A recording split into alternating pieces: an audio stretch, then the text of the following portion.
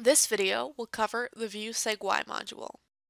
The View Seg-Y module is a useful module that allows you to quickly view any file in Seg-Y or internal GSD format within G platform. It is a very efficient way to investigate seismic data of any size.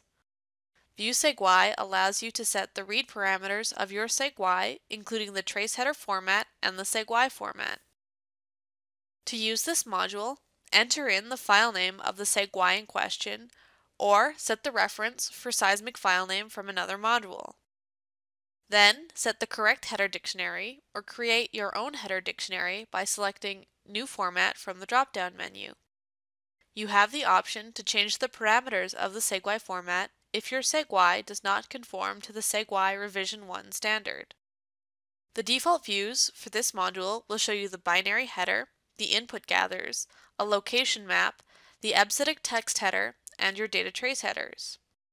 Clicking on any place in the seismic view, location map, or trace headers view will synchronize all the corresponding views automatically. View Seg-Y will load into memory only the traces and trace headers visible in the trace view window, which allows for faster performance when working with large datasets.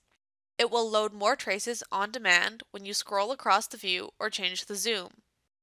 In order to review all the trace headers of a Seg-Y, use the action Load All Headers, which may take more time in the case of large datasets. View windows will now allow you to do a spectral analysis of any area in your dataset. Click the Spectral Analysis button and draw a box around the area you want to analyze.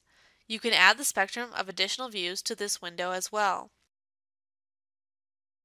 For more information, subscribe to our YouTube channel, check out our other videos, or visit us at geomage.com.